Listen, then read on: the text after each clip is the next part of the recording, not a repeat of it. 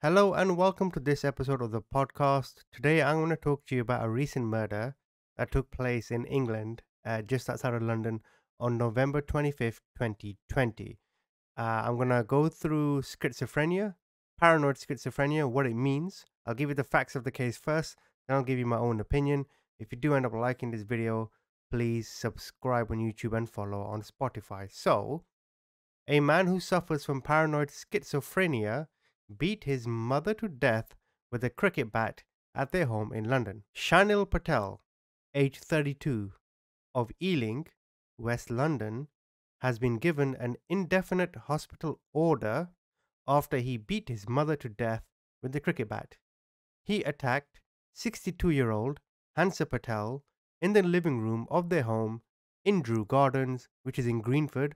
Again, that's just outside of London, while her husband took a nap upstairs on November 25th, 2020. Despite the best efforts of London Ambulance Service paramedics, Miss Patel was pronounced dead after suffering several head injuries. Patel, who has suffered from paranoid schizophrenia since 2009, left the house shortly after the attack.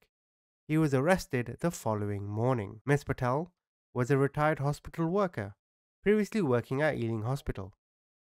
She had left her role to care for her son, who suffered frequent hallucinations and psychotic episodes. And I can only imagine that must have been really, really tough for her. Like, imagine as a parent, you need to quit your job because your child is ill. Like, that can be emotionally and mentally very draining. Now, in a trial of facts at the Old Bailey, the majority of the jury ruled that Patel committed the acts that led to his mother's death. It was heard that he remains unwell and poses a serious risk to the public. Dr. Mark Jenneret told the court about Patel's condition, stating that there was a risk of self harm and that he would struggle to cope in the community due his condition. He said, I suspect it will take a very long time to get him back to a state in which he can function outside of a hospital environment. There is the risk that he's going to have residual symptoms for the rest of his life. Dr. Jenneret added that Patel had also shown low level aggression to members of his family and others before the killing. Judge Anthony Leonard, QC, said Patel was very sick and will not leave hospital, as he posed both a risk to himself and members of the public. He addressed Patel's father and said that it may be of some comfort that his son bears no mental responsibility for what he has done.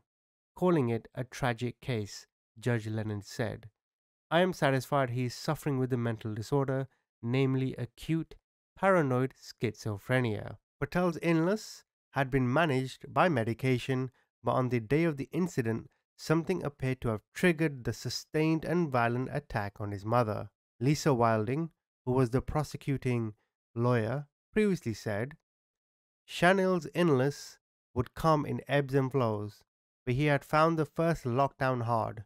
Although he seemed to be coping better with the second, he suffered from hallucinations that had previously told him to hurt people, but Shanil had been able to control them. The court heard that Patel was last in contact with mental health services shortly before lockdown. On December 6, 2021, Patel was handed a hospital order without a time limit. Now, I think what's interesting in this story is COVID and how lockdown, the psychological effects of lockdown.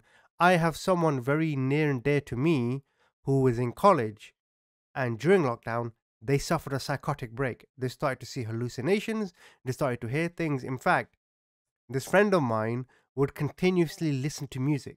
He'd always need headphones on so to help him ignore these voices that he could hear.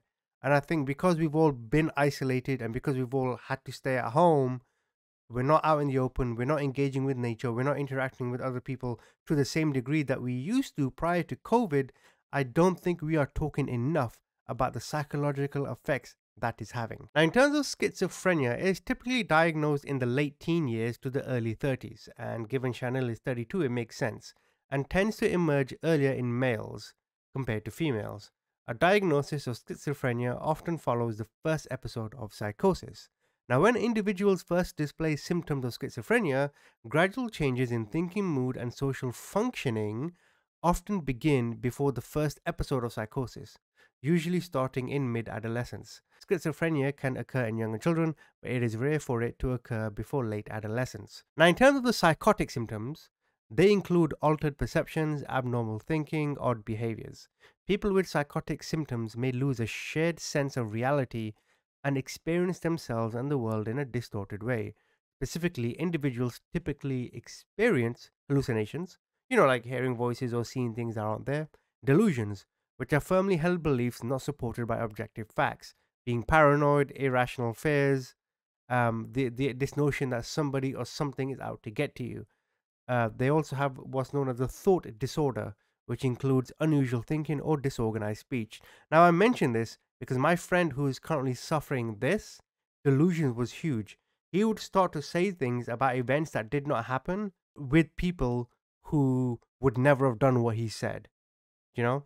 And in terms of the negative symptoms, this also includes a loss of motivation, disinterest or lack of enjoyment in daily activities, social withdrawal, difficulty showing emotions, and difficulty functioning normally. And this, again, I mentioned my friend, and I mentioned this case with Shanil because I can understand what's going through Shanil's head, the person that committed this crime, right?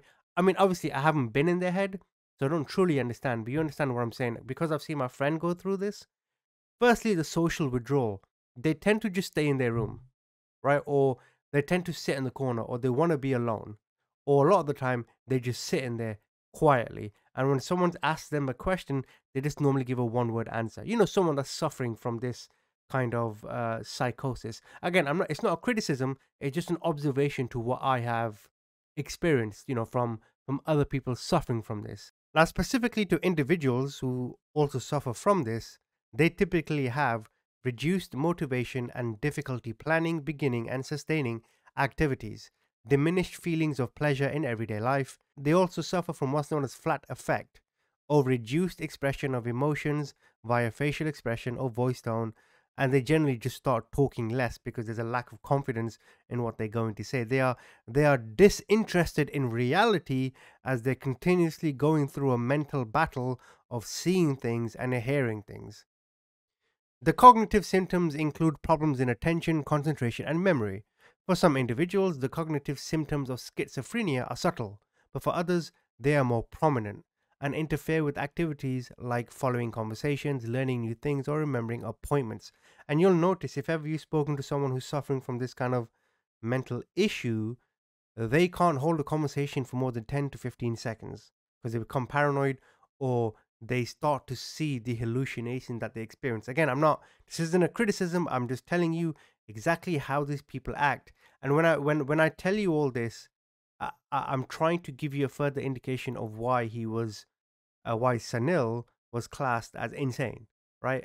Criminally insane, and why he's in a hospital and not in a jail cell. He was a clear case where his actions were not intentional and something else was going on, as he had difficulty processing information, he had problems using information, and also he had troubles focusing and paying attention. Who knows why he got this problem? It could be genetics, it could be his environment, it could even be just the structure of his brain and the function of his brain. And earlier, when I was telling you about Sanil, I did tell you that he did not see his psychiatry and medical personnel for like what, a year, maybe two. Like since COVID started, he hasn't. I don't know if he's had any medication. He clearly hasn't had anyone to talk to, and he's literally been trying to figure this out all by himself. And maybe. See, I always feel like 99% of the time when we're angry and we do stuff we shouldn't do, if only we had someone to talk to in that moment, that we could just tell how we feel, everything could have been so different. And I feel in the case of Chanel, during this time in COVID, I don't think he had anyone to talk to. I don't think when he was feeling, you know, signs of depression or whatever it may be, right? When he's hearing these voices, when he's seeing these hallucinations, I think if somebody was there with him and he could just tell him what he's feeling, and he could tell him exactly what he's seeing, or try to, right? Like, when he's probably had headphones in his ear or something to rid the noise he's hearing, right? If somebody was there trying to tell him, hey, this is okay. We'll get through this. Maybe he didn't need to bottle in everything he was feeling, and he could have felt a whole lot better. So I hope this podcast is giving light to how COVID is affecting people beyond the virus. And I hope we all come out from this very soon. Thank you for listening.